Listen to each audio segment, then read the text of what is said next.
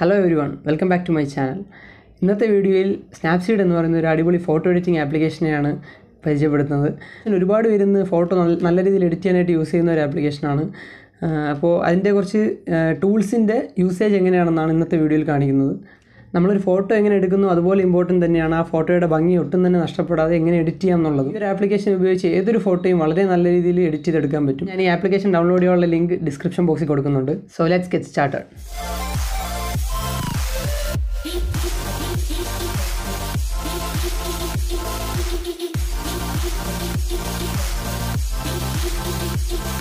അപ്പോൾ സ്നാപ്സീഡ് എന്ന് പറയുന്ന ആപ്ലിക്കേഷൻ ഇൻസ്റ്റാൾ ചെയ്തതിന് ശേഷം ഗാലറിയിലോട്ട് കയറുക.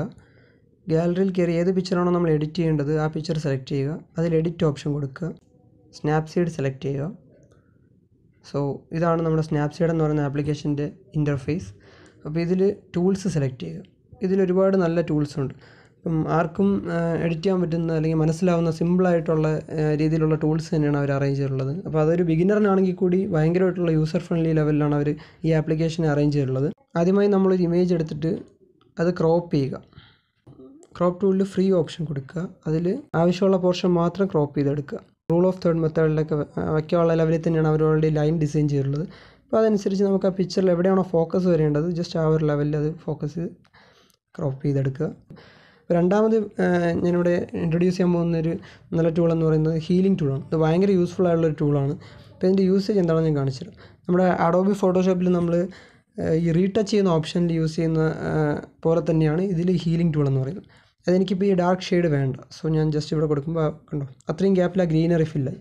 സോ അത് നമുക്ക് ഫോട്ടോസിലൊക്കെ അത്യാവശ്യം നന്നായിട്ട് യൂസ് ചെയ്യാൻ പറ്റുന്നൊരു ടൂൾ തന്നെയാണ്.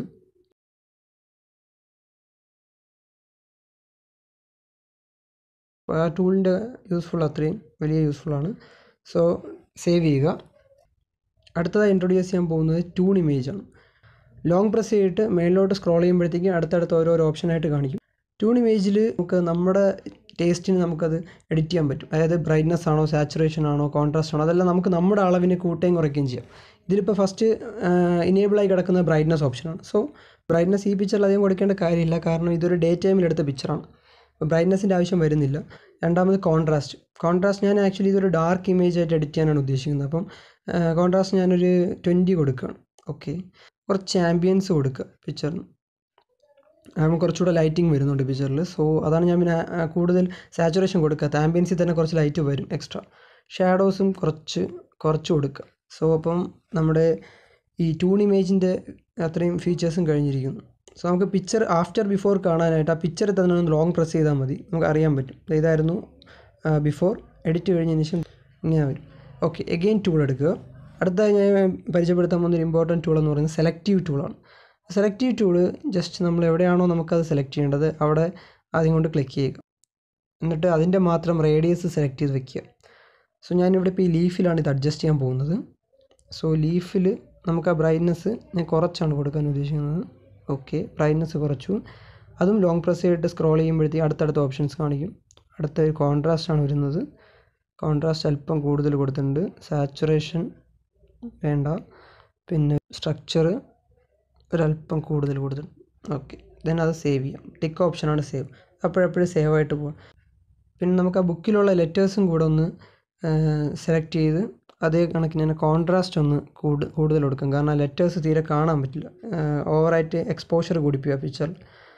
അപ്പോൾ ജസ്റ്റ് ബ്രൈറ്റ്നസ് ഒരു പൊടിക്ക് കുറച്ചിട്ട് കോൺട്രാസ്റ്റ് മാക്സിമം കൊടുക്കുക. സാച്ചുറേഷൻ, സ്ട്രക്ചർ കൂടുതൽ കൊടുക്കുക. ഓക്കെ, അപ്പോൾ ലെറ്റേഴ്സ് കുറച്ചുകൂടെ ക്ലിയർഡാണ്. സോ ഇതായിരുന്നു നേരത്തെ. ഇപ്പോൾ എഡിറ്റ് ചെയ്തതിന് ശേഷം ഇങ്ങനെ. അപ്പോൾ കുറച്ചുകൂടെ നല്ല രീതിയിൽ ലെറ്റേഴ്സ് ഇപ്പോൾ കാണാൻ പറ്റും. പിന്നെ ഫോട്ടോഷോപ്പിലെ ലെയേഴ്സ് പോലെ തന്നെയാണ് ഇതിലും നമുക്ക് ലെയറായിട്ട് സേവ് ആവുന്നത് ഈ ഓപ്ഷനിലാണ്. അപ്പോൾ അവിടെ എടുത്തിട്ട് നമ്മൾ ഈ വ്യൂ എഡിറ്റ്സ് കൊടുത്തു കഴിഞ്ഞ് കഴിഞ്ഞാൽ നമുക്ക് ഫുൾ നമ്മൾ ഇതുവരെ ചെയ്തിട്ടുള്ള എല്ലാ സ്റ്റെപ്പ് ബൈ സ്റ്റെപ്പായുള്ള പ്രോസസ്സ് കൂടെ കാണാം. അതിൻ്റെ ഒറിജിനൽ ഇമേജ് ഇങ്ങനെയായിരുന്നു. നമ്മൾ ക്രോപ്പ് ചെയ്തു, പിന്നെ ഹീലിംഗ് ചെയ്തു, ട്യൂൺ ചെയ്തു, പിന്നെ ഡീറ്റെയിൽസ് ചെയ്തപ്പം ഈ ഒരു എഫക്റ്റാണ് മാറിയത്. സെലക്ട് ചെയ്തു, പിന്നെയും സെലക്റ്റീവ് ഓപ്ഷൻ കൊടുത്തപ്പോൾ ഇത്രയായി. അപ്പം ഇത്രയും ഓപ്ഷൻസ് നമുക്ക് മാറിയതെല്ലാം ഇവിടെ കാണാൻ പറ്റും. സോ അതുപോലെ നമുക്ക് അതിലെന്തെങ്കിലും തന്നെ അഗെയിൻ എഡിറ്റ് ചെയ്യണം എന്നുണ്ടെങ്കിൽ ജസ്റ്റ് അവിടെ അതിൽ തന്നെ ഒന്നുകൂടെ ക്ലിക്ക് ചെയ്യുക. അതിൽ ഏറ്റവും ലാസ്റ്റ് ഈ ഐക്കണിൽ പ്രസ് ചെയ്യുക. അതിൽ ജസ്റ്റ് അഗെയിൻ നമുക്ക് നമ്മുടെ ഇഷ്ടത്തിന് ഒന്നുകൂടെ ആൾട്ടർ ചെയ്തെടുക്കാൻ പറ്റുന്നതാണ്. എങ്ങനെയാണോ നമുക്ക് ആ പിക്ചറിനെ നമ്മൾ ഉദ്ദേശിക്കുന്നത് അതേ സാച്ചുറേഷനും കാര്യങ്ങളെല്ലാം. അഗെയിൻ ബാക്ക് പോവുക, ഈ കാണുന്ന ഐക്കൺ പ്രസ് ചെയ്യുക.